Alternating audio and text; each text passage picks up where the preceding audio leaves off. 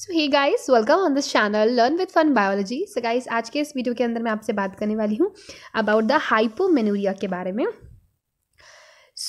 हम डिस्कस कर रहे हैं abnormal uterine bleeding. Abnormal uterine bleeding के बहुत सारे टाइप्स हैं, जैसे कि हमने पढ़े हैं मेनोरेजिया, पॉलीमेनोरिया एंड हाइपरमेनोरिया, एंड हमने पढ़ा अभी recently in the previous video oligomenorrhoea. और आज मैं डिस्कस करूंगी hypomenorrhoea. What is hypomenorrhoea?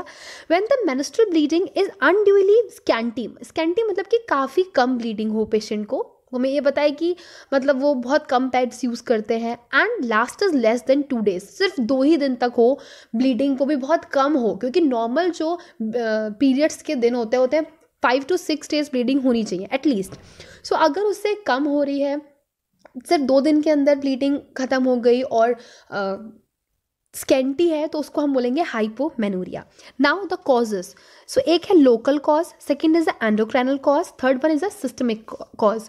Local cause is the uterine साइनिकी and endometrial tuberculosis. इसमें हाइपोमेनोरिया होगा। एंडोक्राइनल में यूज ऑफ ओरल कॉन्ट्रासेप्टिव। अगर पेशेंट बहुत ज़्यादा कॉन्ट्रासेप्टिव यूज़ कर रही है, ओरल कॉन्ट्रासेप्टिव्स, सो उसमें हो सकता है कि उसको हाइपोमेनोरिया कंडीशन आए, या थायराइड डिसफंक्शन हो। थायराइड ग्लैंड जो है वो बहुत ही ज़्यादा इंपॉर्टेंट होती है। थायराइड ग्लैंड से हमारी पूरी बॉडी के जो बेसल मेटाबॉलिक रेट होता है वो रहता है। पूरी बॉडी की जितनी फंक्शनिंग है वो बहुत ज़्यादा मैनेज होती है बाय द थायराइड ग्लैंड। तो थायराइड डिसफंक्शन हो जाएगा तो हाइपोमेनोरिया कंडीशन आ सकती है, या फिर प्री मीनोपॉजल पीरियड, या फिर मीनोपॉज होने वाला है उससे पहले के टाइम पे, pre menopausal period. And systemic में आता है माल न्यूट्रिशन। माल न्यूट्रिशन मतलब कि अच्छे से न्यूट्रिशन नहीं हो अगर पेशेंट्स का, तो क्या कह सकते हैं कि उनको ब्लीडिंग काफ़ी कम होगी, स्कैंटी होगी और बहुत कम दिन के लिए होगी। So guys, this is all about today's video. बहुत छोटा सा वीडियो था, मैंने आज के इस वीडियो के अंदर पूरा समअप कर दिया है इस एबनॉर्मल यूट्राइन ब्लीडिंग को। ठीक है।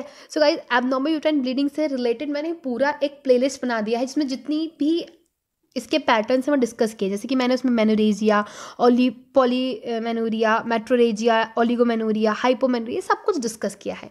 So guys, this is all about today's video and I hope you like this video. If you like, then please hit like button, share with your friends. If you have any query, just feel free to comment below in the comment section. Till then guys, bye bye, take care, thank you so much.